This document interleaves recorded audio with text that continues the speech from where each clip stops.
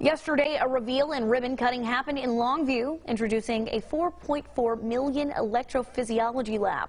The Heart and Vascular Institute of Longview Regional announced the new 7,000 square foot lab that'll be equipped with advanced technologies to help diagnose and treat patients' cardiovascular conditions. We have these niches that each one of us specialize in so that we are providing top tier, top level care in a community of this size.